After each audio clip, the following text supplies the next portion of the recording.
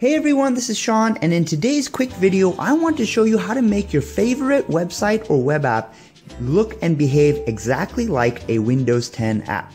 Alright, so let's begin. So first of all, you will need the Google Chrome web browser. This is really simple. All you do is navigate to your favorite website or web app. So in this case, you can see I've got Google Tasks up.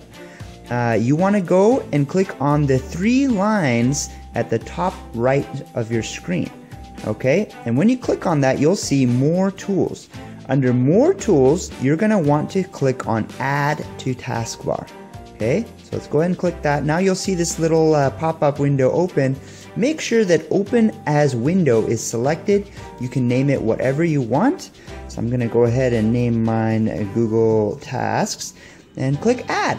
All right.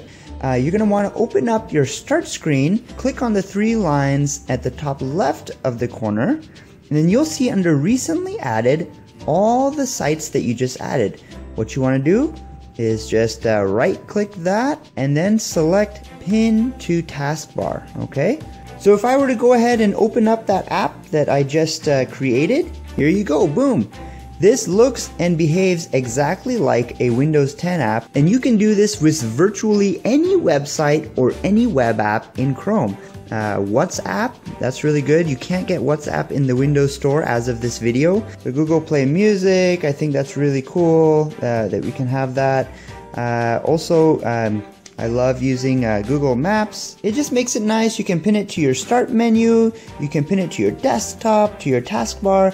You don't have a lot of other clutter like you would in a web browser. So there you go, that was my quick tip on how to convert any website or web app into a Windows 10 app. Please like the video if you found this helpful, and thank you very much for watching.